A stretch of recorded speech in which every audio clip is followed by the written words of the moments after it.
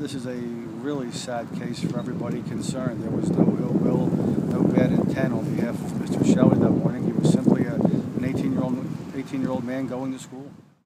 18-year-old Michael Shelley was held for trial Thursday in connection with the December 17th death of a 16-year-old Bensalem girl. How do you answer to that, the car was not in a condition to drive?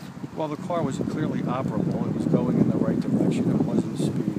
As one of the detectives testified, the brakes were fine, the suspension was fine, the steering was fine. You can't overlook the fact that these poor kids are made to cross a roadway that's 2 lanes of travel when it's dark out. Why can't they get picked up on the same side as the buses?